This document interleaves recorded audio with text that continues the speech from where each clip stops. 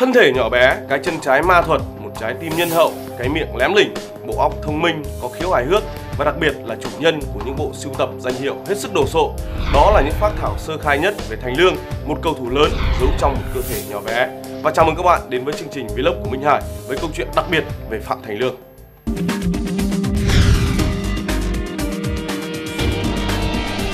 Tôi may mắn được biết Thành Lương trước tất cả các bạn bởi chúng tôi là đồng hương, uống chung nước từ dòng sông đáy và biết được rằng gia đình Thành Lương thì ai cũng đá bóng rất hay. Và đến bây giờ mỗi lần gặp thì ông anh họ của tôi vẫn say sưa kể về một người đàn ông làm nghề buôn trâu nhưng đá bóng thì cực hay với lối chơi cực kỳ khó chịu, mà trước mỗi trận đấu thì các đối thủ thường là đùn đẩy trách nhiệm để kèm ông. Đấy chính là bố của Thành Lương, một cầu thủ nức tiếng trên sân phủi không chỉ ở huyện Ứng Hòa.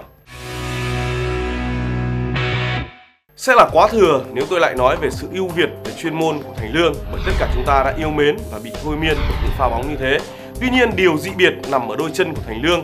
Bẩm sinh thì đôi chân của Thành Lương vốn đã không bình thường, bởi cái chân này thì dài hơn chân kia 2 cm và cái tên Lương dị cũng ra đời từ đó. Thành Lương chạy bình thường không cần làm động tác nhưng đối thủ vẫn nghĩ rằng là anh đang đảo bóng và tự nhiên bị đánh lừa. Thành Lương cũng được mệnh danh là Garincha của Việt Nam. Có một điều rất đặc biệt mà mọi đồng nghiệp đều nhận xét rằng Thành Lương là cầu thủ đá bóng bằng tay hay nhất Việt Nam. Trời không cho Thành Lương một cơ thể cao lớn nhưng bù lại cho Lương ở cái kỹ thuật để vượt qua những cầu thủ khổng lồ, đó chính là đôi tay. Luyện tập giờ đã trở thành kỹ năng, Thành Lương vừa đá bóng vừa xoa mặt đối phương và khiến cho đối thủ không thể tiếp cận được quả bóng đang ở trong chân anh.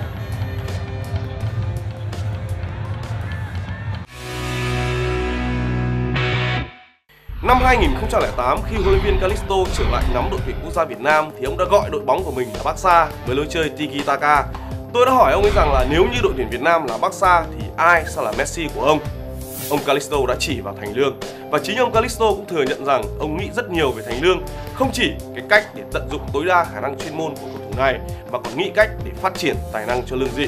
Thầy Tô cũng từng khuyên Lương rằng anh nên chuyển câu lạc bộ và thậm chí ông đã cố gắng tìm cách đưa Lương sang châu Âu thi đấu. Vừa qua có một câu chuyện rất hay diễn ra ở đại bản doanh của các đội bóng dự AFF Cup năm 2014. Khi tôi đang phỏng vấn đội trưởng Young Husband của đội Philippines thì Thành Lương đi qua với bộ đồng phục của đội tuyển. Young Husband đã nửa đùa nửa thật với tôi rằng là tại sao huấn luyện viên trưởng của đội tuyển Việt Nam lại đưa con lên đây. Nhưng sau trận đấu với Việt Nam mà Thành Lương là người ghi siêu phẩm thì Young Husband đã thừa nhận rằng đến bây giờ thì tôi tin một cầu thủ nhỏ bé vẫn có thể trở thành một cầu thủ lớn, một cầu thủ nhỏ bé vẫn có thể mang lại cho bạn những nỗi ám ảnh to đùng. Và chi tiết này đã nói lên tầm vóc và hình ảnh của Thành Lương trong tiềm thức của các đối thủ.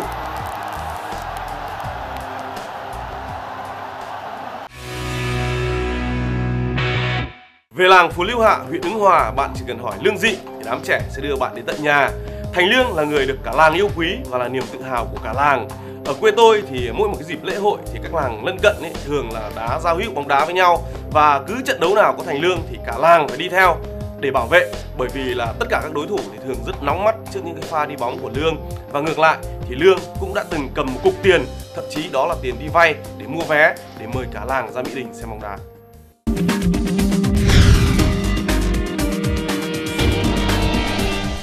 Hôm vừa rồi thì Bầu Hiển có tiết lộ một cái thông tin rất đáng quan tâm và thậm chí là gây sốc.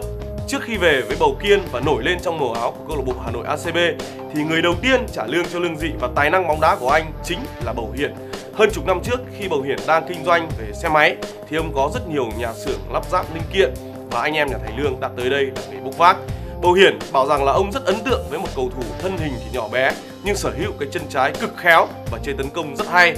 Bẵng đi một vài năm thì có một lần Bầu Hiển bật TV theo dõi một trận đấu bóng đá trên truyền hình.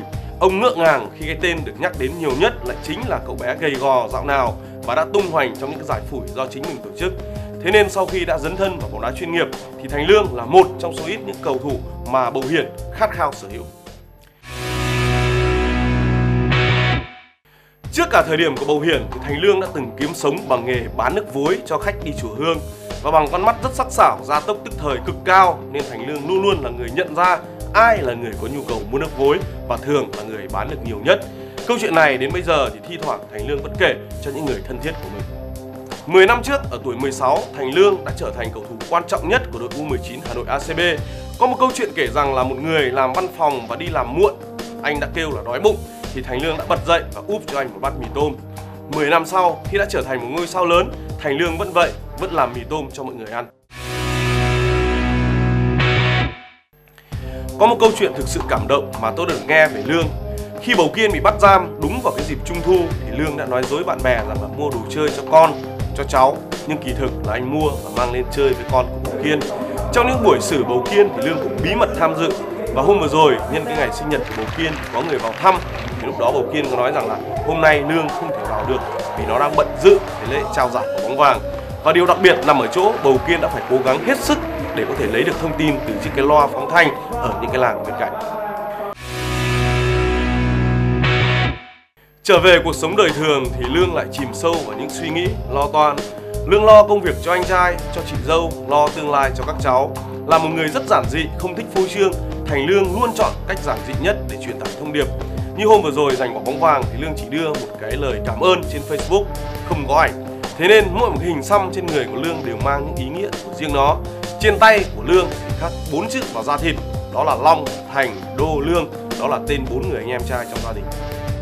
Khi chuẩn bị làm vlog này thì tôi đã tự đặt cho mình một câu hỏi rằng 10 năm qua thì Thành Lương đã thay đổi như thế nào? Có những nét già dặn hơn trên gương mặt, những bước chạy đã kinh nghiệm hơn, bộ sưu tập đã giàu có hơn, nhưng về cơ bản thì con người Thành Lương vẫn thế.